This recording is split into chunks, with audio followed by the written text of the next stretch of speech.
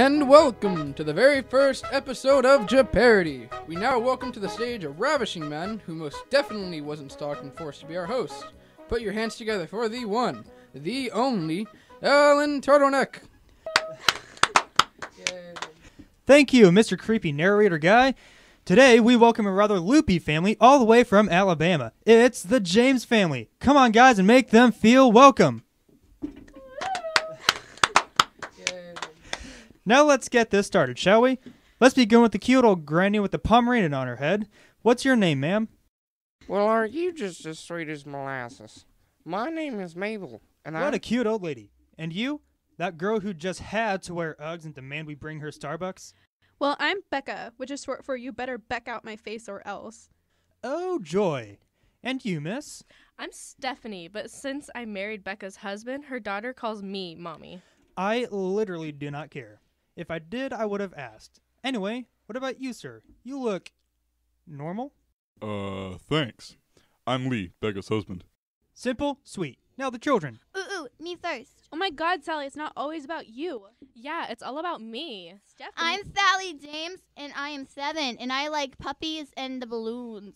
God, your daughter is so annoying. Don't talk about my daughter and your niece/stepdaughter like that. Ladies, calm down so we can continue.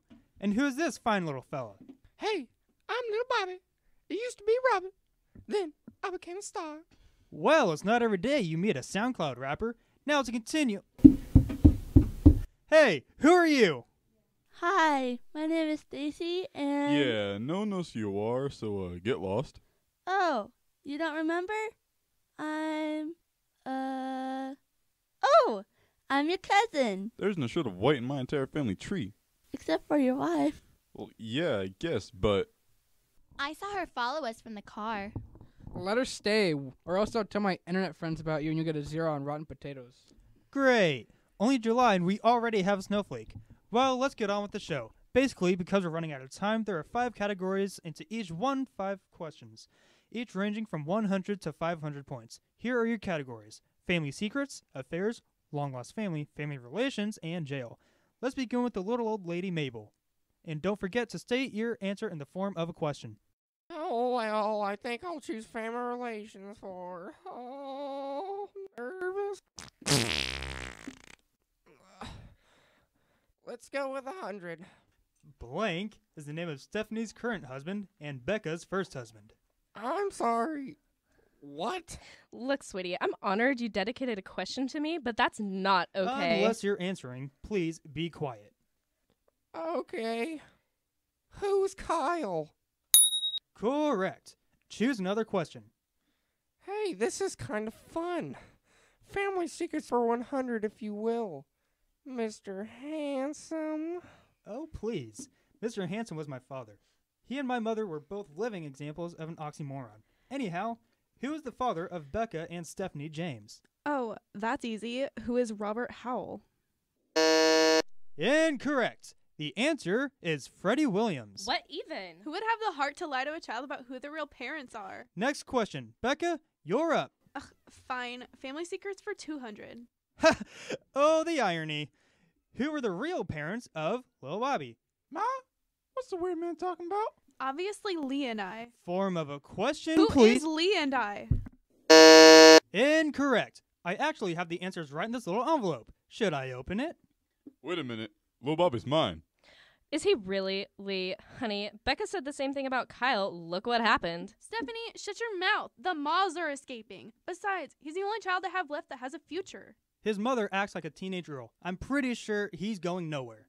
Hey! For the love of God, just open the envelope. I haven't seen this much tension in a room since my cousin found out his girlfriend has his own cousin. No relation. That's disgusting. Anyway, the parents of Lil Bobby are... Oh dear. What? What is it? Well, Mrs. James, I am Lil Bobby's father. Bull. Then who's his mother? Well, if I remember right, we don't talk about her. Why? I'll take affairs for 500. Would you look at that? We've got Jeopardy squared. Now this is when you write down your answer on the board. Now the question, when Becca goes to work, who does Lee sleep with? Excuse me? You have 15 seconds. Go!